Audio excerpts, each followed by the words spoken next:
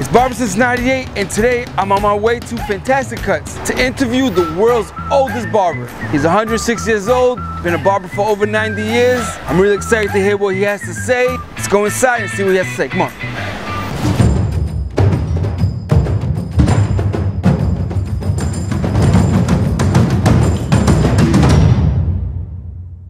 Well, again, it's an honor and a great pleasure to meet you. Here. What inspired you to be a barber? I was just surprised to be a barber. I didn't know what I was going to want to do, so I thought a barber would be all right. It's an easy job and so forth and so on, and I probably would like it, and that's why I took it. But nobody pushed me to it. My father never said anything. We had 6 brothers and a sister. Yeah. He had to take care of her, the whole big family, for $25 a week. And I wanted to help out a little bit in the family because my father wasn't making much money.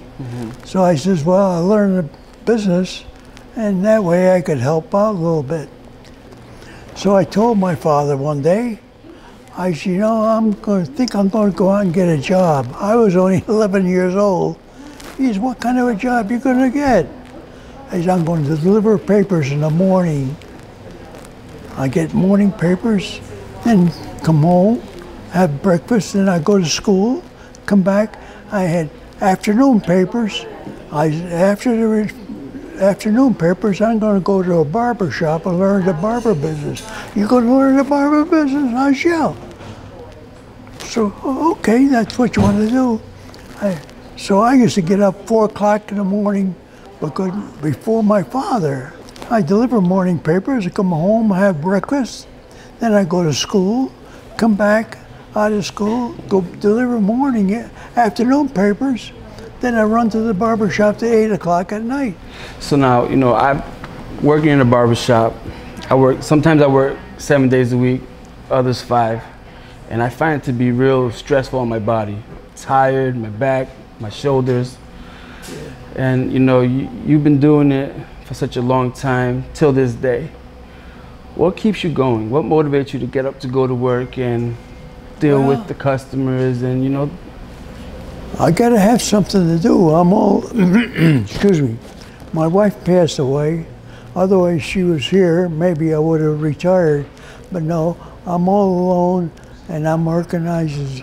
Everybody asks me, why are you working at this age?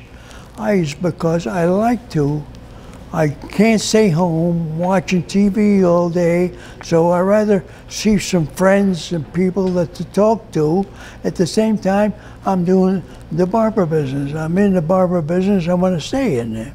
So I have no intention of retiring. I says, at your age, you should be retiring, enjoy yourself. I said, what am I gonna do? All alone, can you enjoy yourself alone, watching TV all day? Well, you get old fast. I said, you can't do that.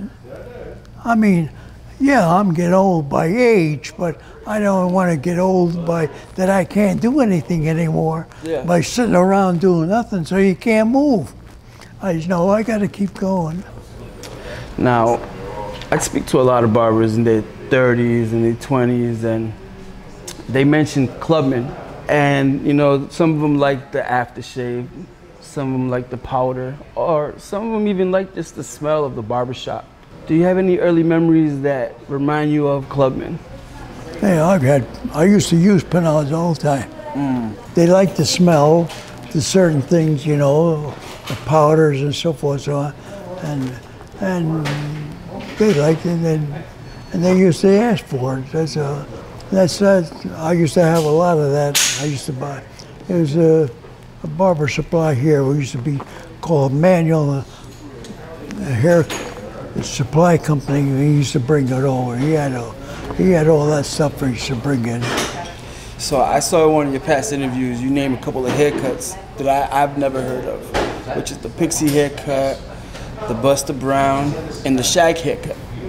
Oh. Those are haircuts that remind you of a certain time period? Well, they took it after the Buster Brown shoes. Yeah. They used to have Buster Brown shoes, and they kids used to come in, they all wanted Buster Brown. Buster Brown haircut, it was just straight across. That's all it was. Okay. And whether it was girls or boys, they all got the same thing. Even boys got that. I used to give a lot of Buster Brown haircuts. Yeah. So you say that's your favorite haircut? They used to Buster come Brown. in, they used to get, I got my Buster Brown shoes, give me a Buster Brown haircut. Nice. Around what time, what year? Oh, that was years ago. That could have been, I say, that was when I was in the 20s. I cut. Like the 1940s? Yeah. Who gives you your haircuts? I cut my own hair. Interesting. I've been cutting my own hair, and well, every once in a while I miss a couple back here. I get one of the girls cut it back there, but I always cut my own. I've been cutting my own hair right along. I gave my last haircut, I gave it. Okay. So. Nice. When I started cutting hair, you know, the first haircut that I did was a military style haircut. You know? So real short, faded on the sides. Is there any type of haircuts that remind you of a certain period in time? Yeah, the first haircut I gave, I gifted my father. Mm-hmm. I gave him a haircut and a shave too. What kind of haircut did you give your dad? Yeah, he used to have these mustaches. He'd turn them up, curl them. Yeah. That's what he had. He had mustache. And I get through and trim it all, and I used to curl up his mustache. He looked good, and he liked it. So nice. He was glad I became a barber because he didn't have to worry about getting a haircut anymore. Nice. So you was a barber. That's it. I've been cutting hair for about 20 years, and I have clients that stuck with me from the beginning up until now. Yeah. Do you have clients that have been with you for like years, a long time? Oh yes, Yeah? I've been yes. There's still some of them still coming, and I'm getting their children coming in and getting a haircut, and there's children's children coming in now.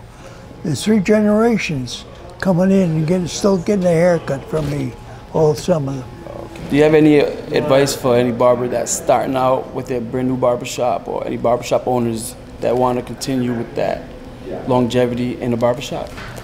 Well, I just tell them, if you like the barber business, you do the best you can, take care of them, you'll have a good business, and so forth, so on, and you can keep on going. Just like myself, I'm here so many years.